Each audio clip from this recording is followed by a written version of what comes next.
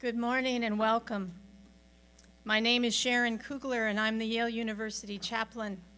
It's a true privilege to assist with this service of remembrance, honoring those among the first women in Yale College who have died before they could mark this 50-year milestone.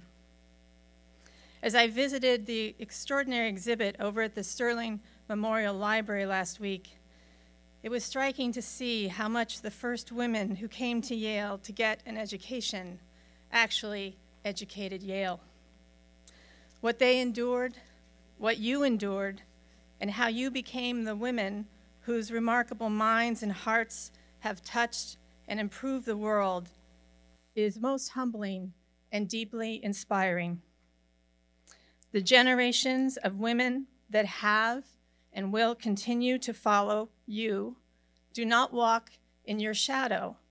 They are walking in your light. This morning, we have come together to carve out a little time and space to nurture our hearts. There's much to celebrate outside of these walls, and yet we are also mindful that our circle of celebration is incomplete. In the midst of the festivities of this weekend, our hearts also ache. There are pieces of us, sisters, who are missing. For a little while, we will take some time to pause in loving remembrance for those who have left this earth and are not here to share in the many facets of this weekend. We miss their voices here, and we honor their memory as being part of the first. Let this space be a comfort to you as your thoughts drift wherever they need to be. May you feel welcome to participate in any way that brings you a sense of peace in this moment. We have brought together different elements for this service. There's much music to soothe, some spoken word and poetry, prayer and prose, a lovingly curated backdrop, and most importantly, there'll be quiet time and space for you to hold yourself and one another gently as you remember those who have died. We have lit a candle to bring light to each name. Some of our sisters left very young. Others had more life, more decades. I invite you now to breathe in and out, to be fully present in this space with yourself and one another. Let us begin.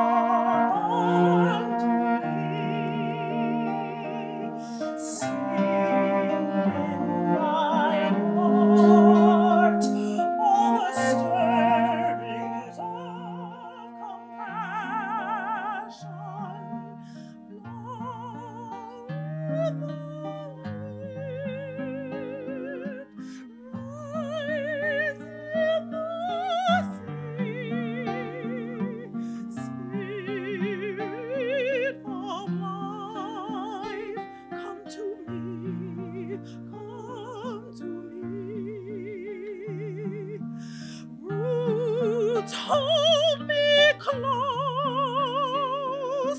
wings set me free, Spirit of life, come to me, come to me.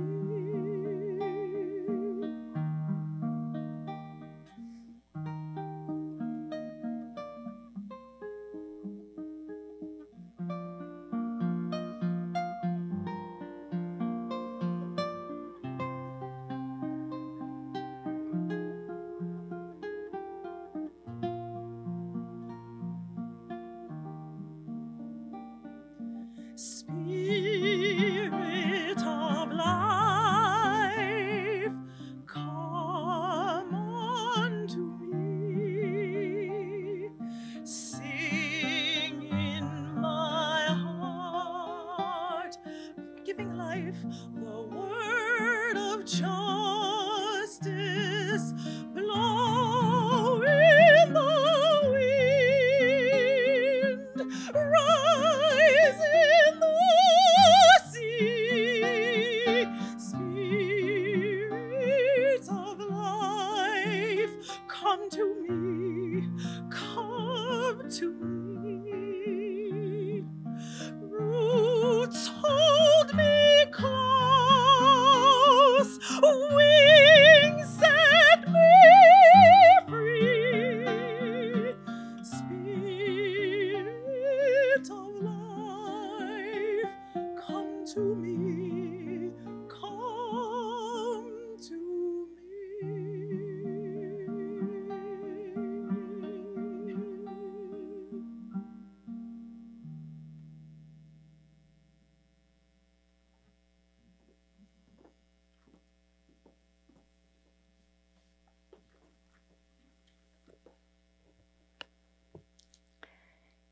In Blackwater Woods by Mary Oliver. Look, the trees are turning their own bodies into pillars of light, are giving off the rich fragrance of cinnamon and fulfillment. The long tapers of cattails are bursting and floating away over the blue shoulders of the ponds. And every pond, no matter what its name is nameless now. Every year, everything I have ever learned in my lifetime leads back to this, the fires and the black river of loss, whose other side is salvation, whose meaning none of us will ever know. To live in this world, you must be able to do three things: to love what is mortal, to hold it against your bones, knowing your own life depends on it, and when the time comes, to let it go, to let it go.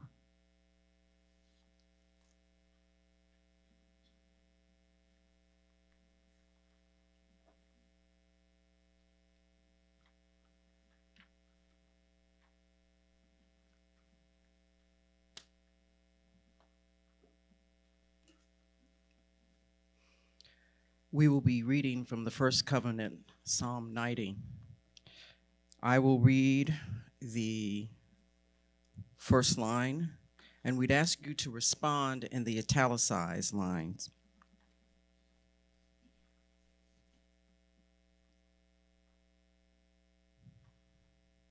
Lord, you have been our dwelling place in all generations.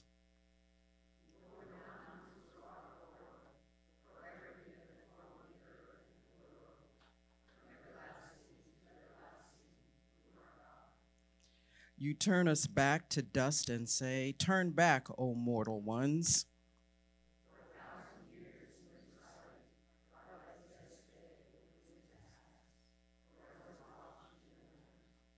You sweep them away. They are like a dream, like grass which is renewed in the morning.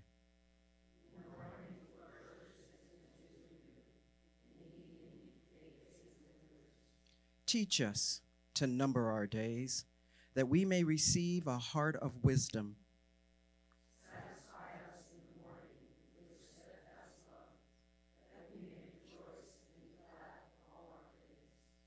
Let the favor of the Lord our God be upon us, and establish the work of our hands. Together, O Lord, establish the work of our hands. Amen.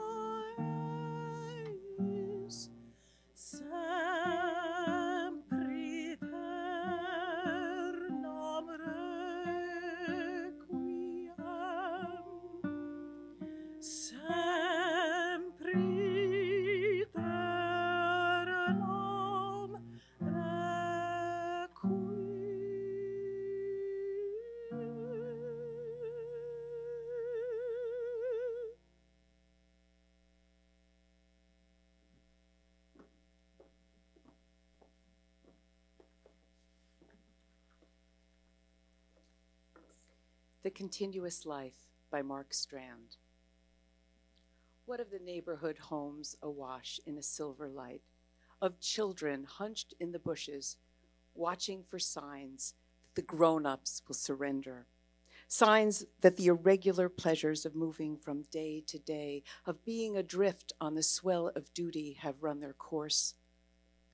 O parents, confess to your little ones the night is a long way off and your taste for the mundane grows.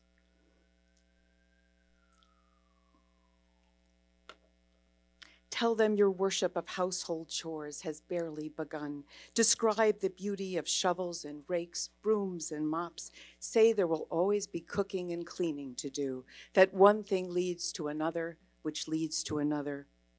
Explain that you live between two great darks, the first with an ending, the second without one, that the luckiest thing is having been born, that you live in a blur of hours and days, months and years, and believe it has meaning, despite the occasional fear you are slipping away with nothing completed, nothing to prove you existed. Tell the children to come inside, that your search goes on for something you lost, a name, a family album that fell from its own small matter into another, a piece of the dark that might have been yours. You don't really know. Say that each of you tries to keep busy, learning to lean down close and hear the casual breathing of earth and feel its available languor come over you, wave after wave, sending small tremors of love through your brief, undeniable selves into your lives and beyond.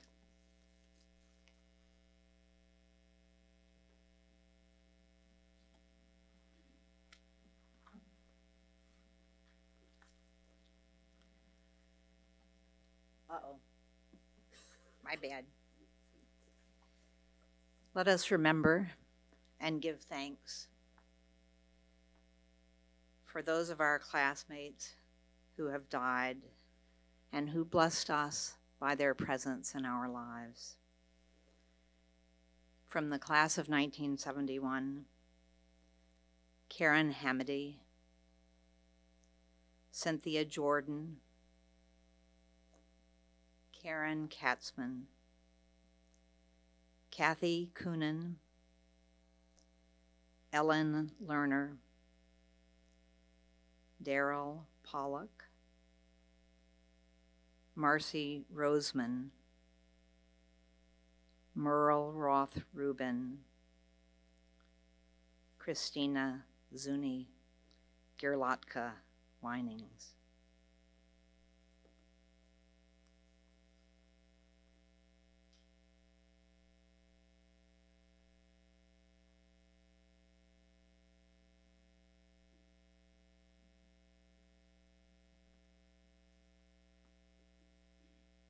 From the class of 1972, Anita Dixon, Maurice Baptiste Edwards, Gail Frischman, Sarita Wardlaw Henry, Anya Hilliard, Susan Lifshitz, Marjorie Marks, Elizabeth Montgomery Hines, Sherry Nichols, Pamela Horton Oliva, Judy Radspinner, Evadna Flip Zanikas, Rosanna Sattler.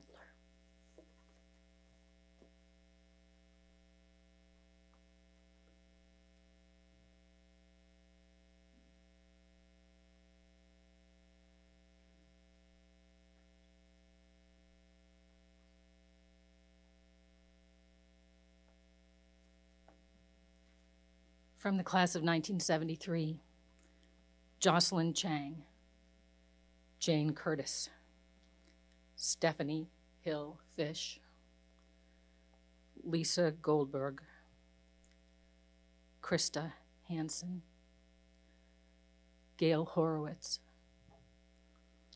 Olga Howard, Allison Boucher Krebs, Susan McClure, Susan O'Connor, Diane Poland, Daryl Sneed, and Deanne Strauss.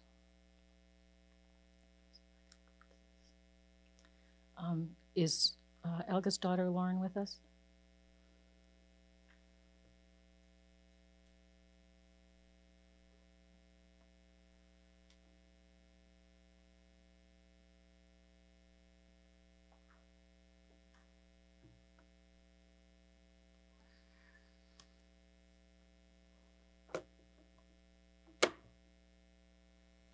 It's truly been a transformative weekend to be here with you all. I hope you'll bear with me for a few minutes in this wonderful ceremony so I can tell you a little bit more about my mother. My mother lived her early life in Berlin, Germany. To understand my mother, truly you had to understand her mother.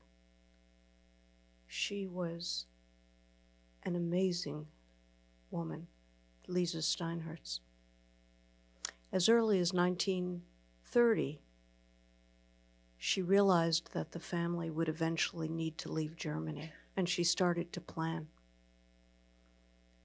Part of that planning included hiring a British governess for my mother and her younger brother, so that by the time she came to America in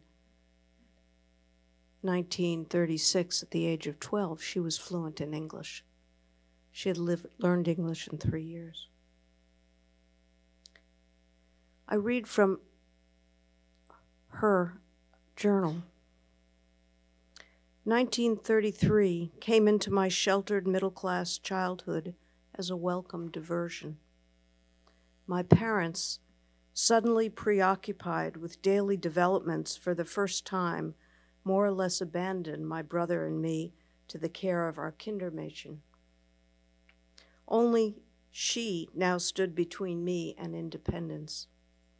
I still vividly recall the pleasure I derived by not eating what she put on my plate, by playing hide-and-go-seek, leading the poor girl to believe me lost, and by defying the bedtime that had been rigidly established by my mother. My brother and I sensed an air of excitement in the house.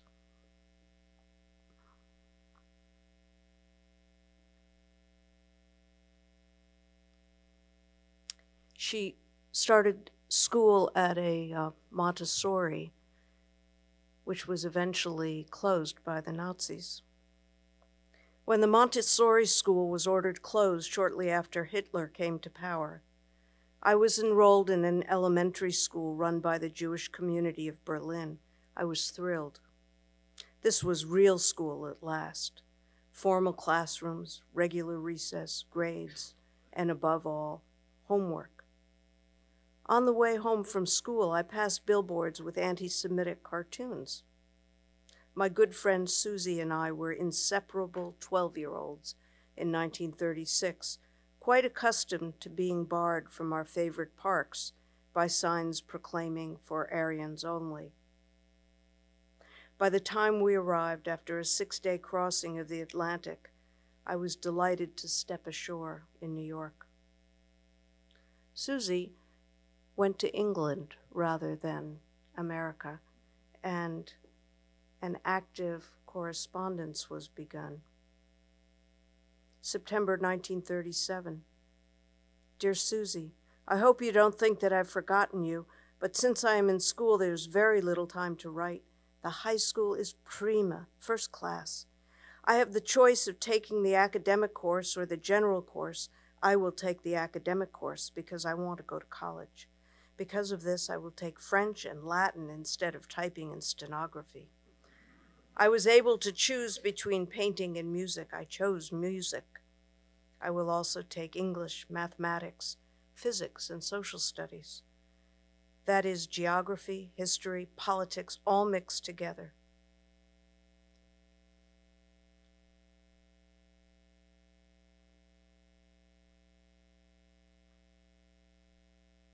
Virginia Woolf wrote, "For we think back through our mothers, if we are women."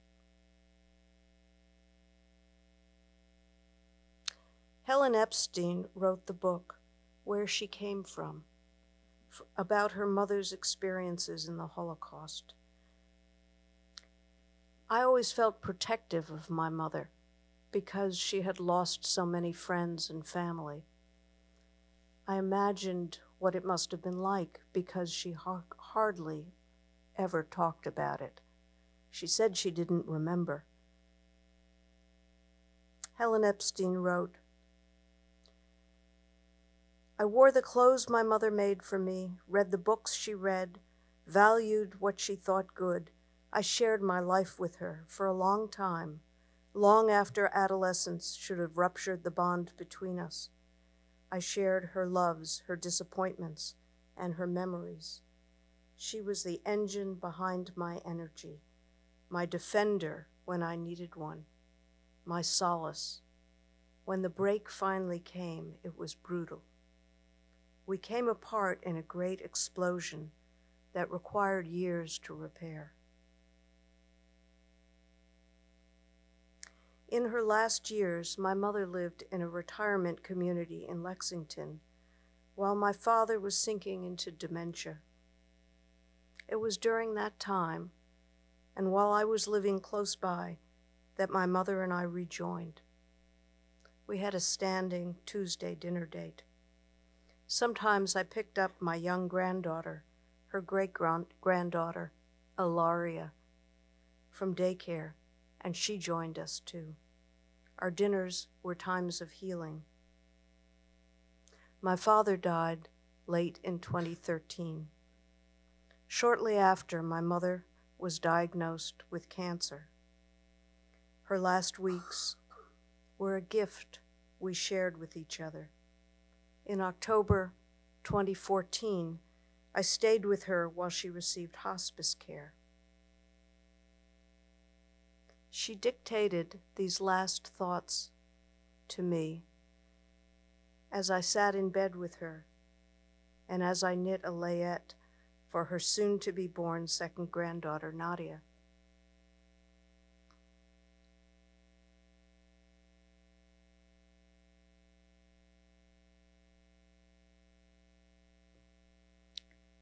See if I can find it.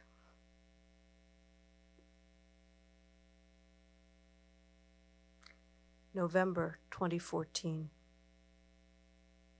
I would like my family and friends to know that I am grateful for the man I married and the parents I had.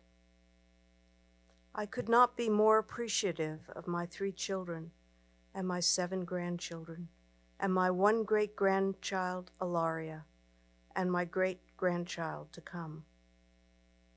I wish everyone could be as lucky as I have been in having such a family and such good friends.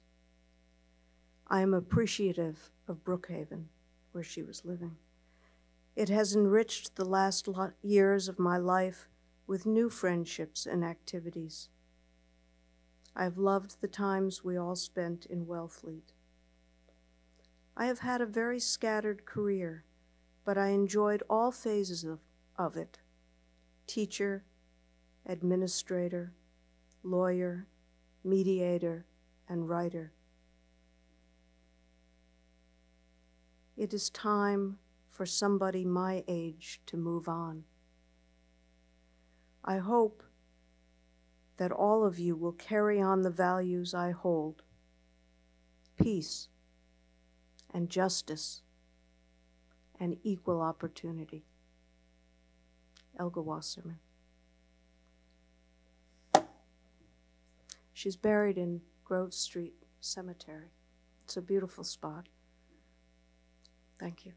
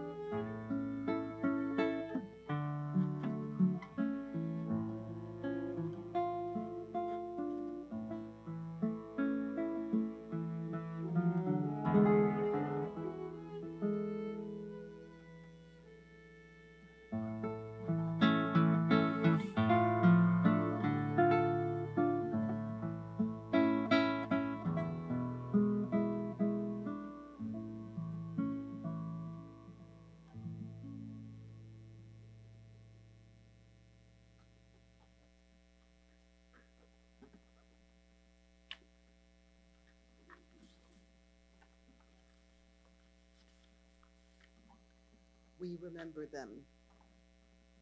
Please join for responsive reading the words in italics.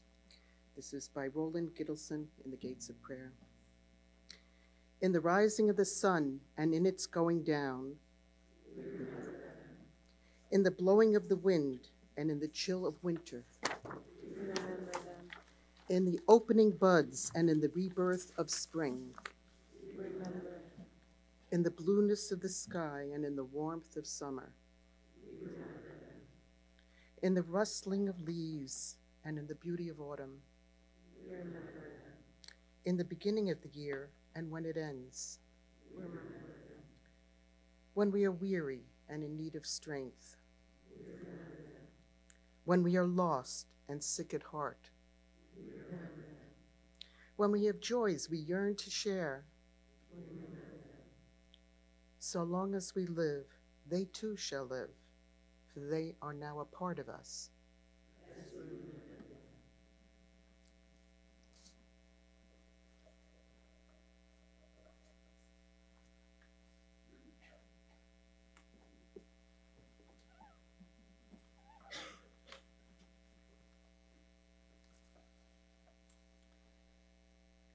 Throughout the planning of this celebration, we heard from several first women who could not join us today because of illness, disability, or incapacity.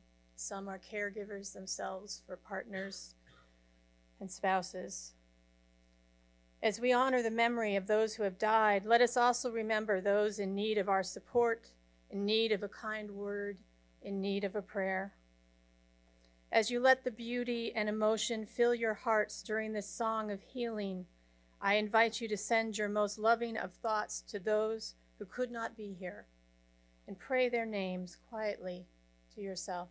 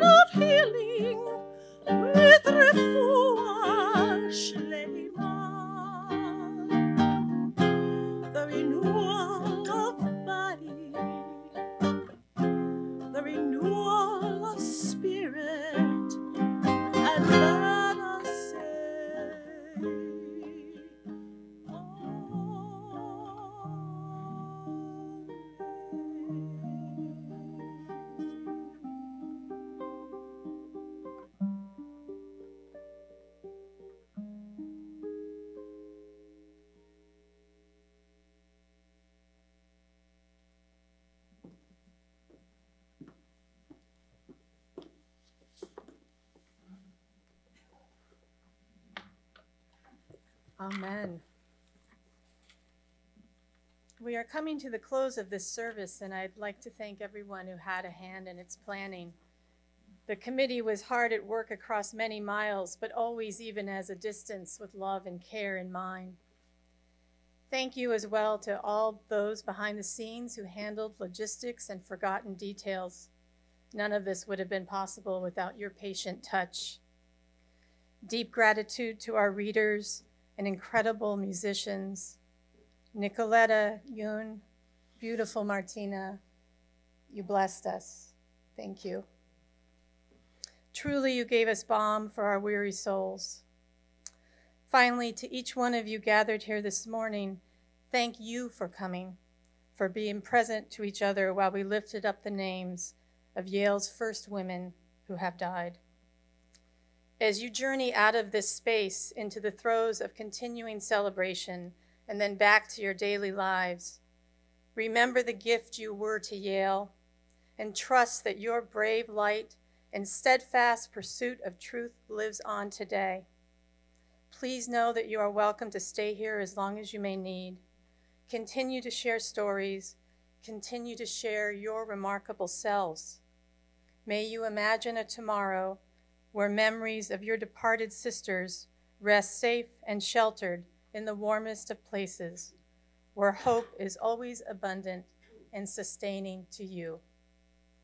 My friends, I bid you peace.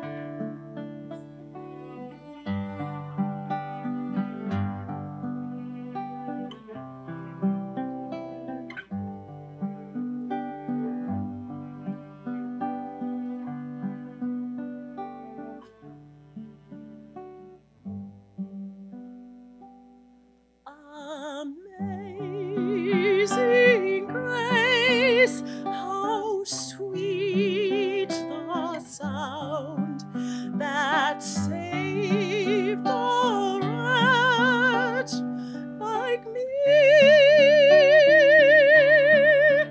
I once was lost, but now I am found, was blind, but now I see. 'Twas grace that taught my heart to fear, and grace my fears relieved. Oh, how precious did that grace appear the hour first believed. Through many dangers, toils, and snares, I have already come. 'Tis grace that brought me safe thus far, and grace will lead me home.